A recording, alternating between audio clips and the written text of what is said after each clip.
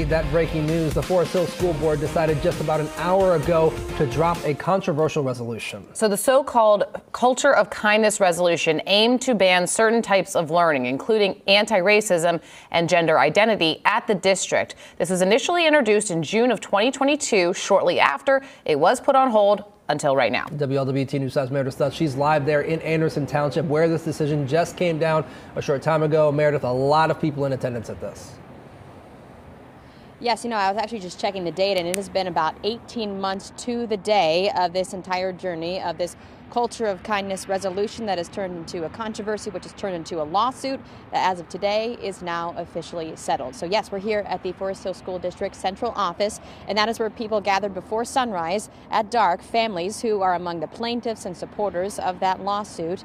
And we didn't know exactly what was going to happen today, but we figured it out very quickly that the board was gathering for a special session to which they voted to settle that lawsuit. They went away for a special session and then came back and voted unanimously. And you see the board voting there. You also see a lot of people who showed up in the basement of the central office to offer their support and to see what would happen in real time. Although some people said that they were confident of today's decision before that vote took down, other people said that they were holding their breath, still saying, we didn't know what was going to happen. We just wanted to see it play out in real time. But the board did vote to rescind that resolution unanimously. Now, we also did just receive in the last few minutes a statement from the Forest Hill School Board. I want to read a little bit of that to you. It says, quote, "This settlement is not an admission of liability or wrongdoing, and the board denies that the resolution violates anyone's legal rights. Rather, the board chose to resolve the matter to avoid the unnecessary distraction.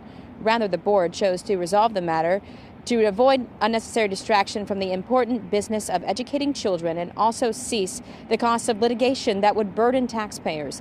The district's liability insurance will cover the settlement costs to the plaintiff's attorneys." Again, you heard that settlement cost. That is part of the settlement, is not only rescinding that resolution, the Culture of Kindness resolution, but also covering attorneys' fees through the insurance of the school district. I was speaking to plaintiffs Stephen and Kelly, who told me that they were not seeking damage charges. They just wanted to see this resolution rescinded. And as of this morning, about 7:15 this morning, that happened unanimously. And that was met with applause and cheers and even tears in the room. And also, we even saw one of the board members tearing up as well. She was in the minority. She actually voted against that resolution when this all started 18 months ago. And now she took time today, in addition to announcing her vote to rescind it, she took time to say that she just stood in solidarity with the parents and with the plaintiffs and the students and staff of Forest Hills. And that council board member is actually not seeking re-election, and this is among the final things that she will do as a member of the Forest Hills School Board. Now, I also did receive a stack of papers which includes releases and also statements from the plaintiffs. I want to read you one that includes parents saying, "My family can breathe a little easier with the repeal of this resolution. This is not just a win for the students, faculty, parents, and community members who look like us, but for anyone who has felt unseen and unheard this past year."